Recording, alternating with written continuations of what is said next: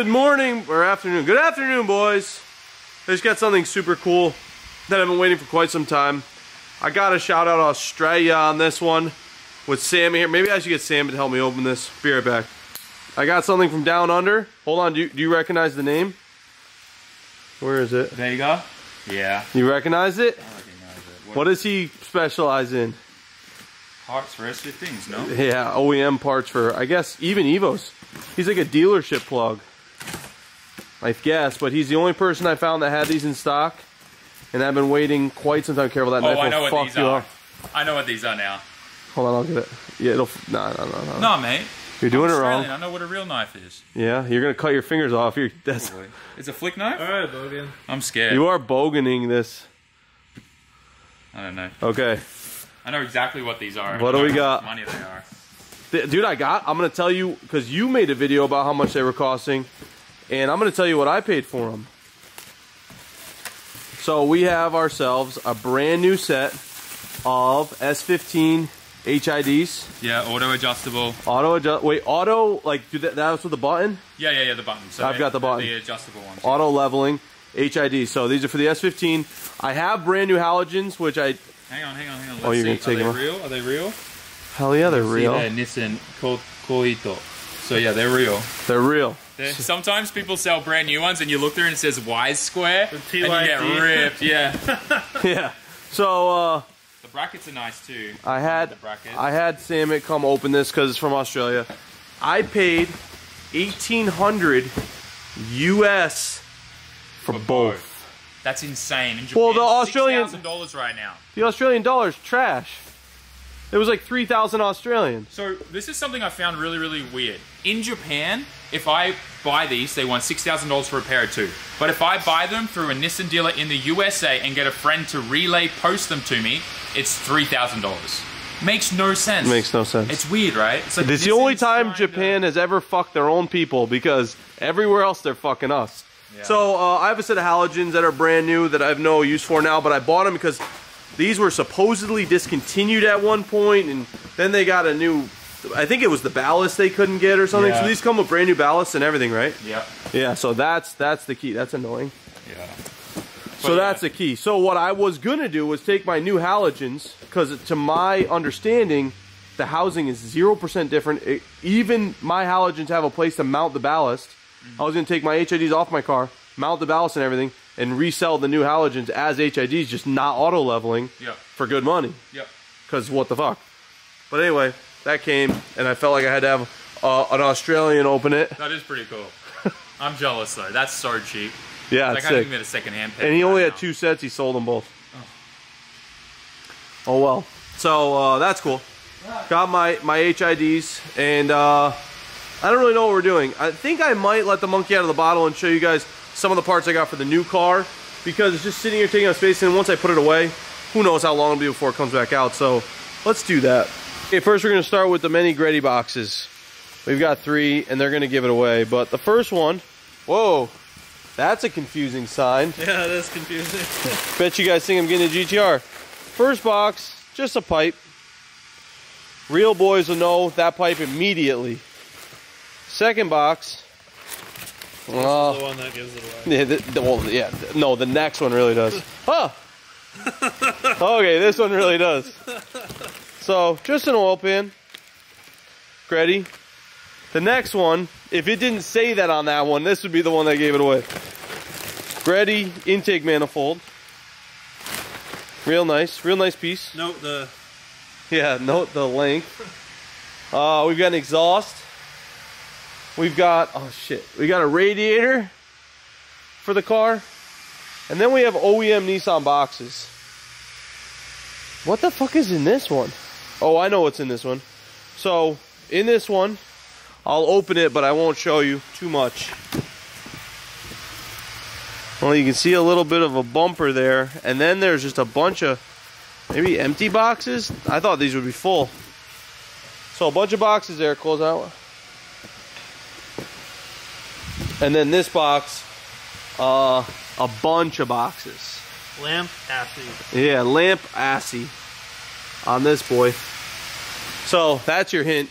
And if you didn't know, I'll edit out the oil pan, but if you don't know at that point, you won't know until I show you the thing in your face, because these parts are very specific. So that's my unboxing for the day.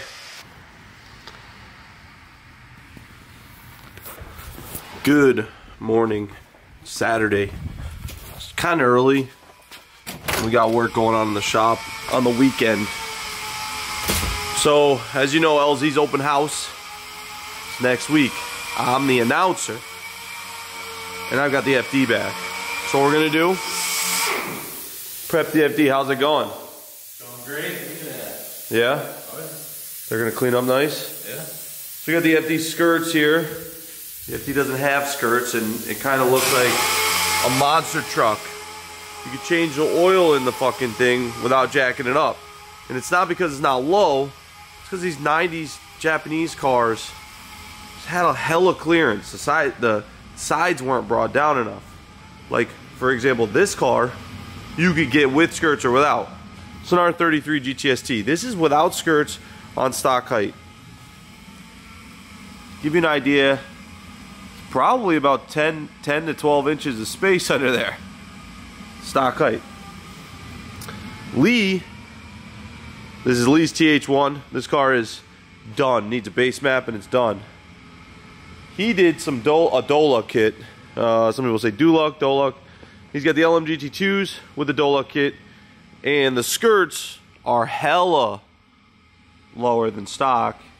His car is moderately low, and still, I'd say there's 5 inches under there. So, not really much you could do with the 90s Japanese cars. The skirts don't sit low. It's whatever. But, the FD without skirts also curves, and it makes it sit super high. So we're gonna install the skirts before the open house. I've had these for like 3 years. They're made of this shitty rubber material, and he's gonna paint them. We'll see what we get with them, and hopefully we'll be able to install them late Monday, throw the thing on the trailer, and bounce LZ's open house. That's the goal. Look at this massive stack of parts for the new car. Kind of crazy. It's on a fork truck. Oh, and we got one more thing. Yesterday we got a delivery. As you know, we're getting into the dry ice blasting space, the dry space, we'll call it. What we have here is our air dryer. So the system needs a crazy compressor, and if you watch the videos often enough, you'll see when we went down to Scott Ailes and he showed us his compressor setup. I'm a biter. Bought the whole same exact setup. Reason being, we need so much air to run the larger dry ice blaster, the one that really does work, and I'll show you why. This is the small guy, and it uses a normal air hose. This is the air hose for the big guy. I believe it's 1-inch air hose. And here is the big dry ice blaster. Dirty in the corner. We got to clean it up. We haven't touched it. It's brand new. It's been used like a couple times by Scott. But we got the air dryer, which dries the air and causes less of that smokiness you see, the fog, whatever you want to call, from the dry ice, because that's it. Usually it reacting with condensation. The refrigerant air dryers don't work fast enough. This is a desiccant air dryer. It's like silica gel packets, kind of like that, are in this, I believe. I'll let Scott comment down below, and if he does, I'll pin it. It dries a lot more volume and can do it a lot quicker. So this just got delivered, but we're still waiting on our massive compressor. And when that goes down, we'll be taking this, the compressor, and the 2 holding tanks, and putting them in what we call our compressor room, which I don't know if we've showed. This is the sandblasting compressor room. It's going to take up a lot more space, but it's nice because it keeps it quiet and it keeps it in here. So, get excited for that. I'm really stoked to be able to super blast the underbodies of some cars.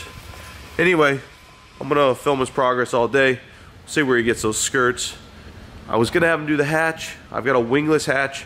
OGs remember, I drove to Chicago because I didn't want to ship it, and I have that. it'd make the most sense to paint them at the same time, but the hatch is a bit more work, and swapping it sucks a lot too, so maybe I'll just roll down with the stock hatch and just do the skirts. Okay boys, so unfortunately I didn't film Peter doing the damn thing, but the damn thing got done. So, walking into the paint booth, we've got them hanging, which I was very nervous about. I disconnected this one. It's perfect. It's perfect. So these have to be installed on the FD before the open house. I've been dying to see OEM skirts on an FD quite literally since I discovered OEM skirts existed. So a little background on that. I've owned FDs since 2005.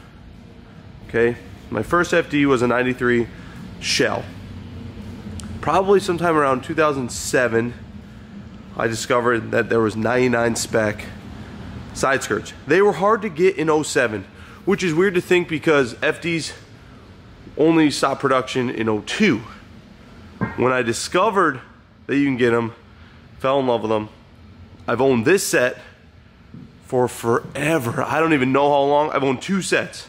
I pieced together 2 sets to make one good set, which is what I have, and they're made out of the worst material ever, and I should have probably explained all that in this video, and I'll just show you. Okay, so here are the other set that I own. Watch this. You're like, oh, it's, oh shit. Caught it. You're like, oh, not a big deal. It's just a piece of plastic, right? These are made out of the same shit foam material as the S13 wing. And the problem with that is they crack, they split, they swell and bend. They're just not good. They're really hard to prep. They're really hard to install. My plan is going to be to bring my car into the booth, heat the booth up a good amount, get my car warm, get the skirts warm, put the infrared lamps on the places where the skirts are going, which is the bottom of the car. Get that all warm. I bought 3M adhesion promoter, which you wipe on. It's pretty much a glue. Then we're gonna put the double-sided tape down. Then we're gonna let that chill. Then we're gonna install it in the car. So pray for me with that because I just want this shit to stay on. Then I've got to figure out how to attach them on the bottom side, which there's three or four holes, which I'll probably drill holes and riv nut into the FD, which is crazy, but fuck it. Anyway, I don't know where this video's at. I've just been prepping and doing orders. If you have placed an order, check this out. This is just from today so far. So we are still shipping orders every day, every minute. I know we are short some merch. If you place an order towards the end of the giveaway when it went pre-order, like with the key tags and shit like that, you just have to wait a little bit longer, especially with Christmas. But our goal is to have almost everything out this week and everyone happy. So if you place an order, don't fret. Your stuff's coming. We're trying to get it out as quick as we can. It's just, it's kind of hard to do, you know? I got a one-girl operation. Probably gonna end the video there because I got a shit ton more orders to do and a lot of other shit to do to get ready for LZ's open house. So sorry for the short video. It was just like what was going on, what I had to do. Stay tuned tomorrow. We're putting the skirts on the FD and then we're shoving off, leaving for LZ's open house. I am the announcer. If you haven't joined his YouTube members thing, stop sleeping. I'm gonna announce a drift competition. It's kind of silly. Later.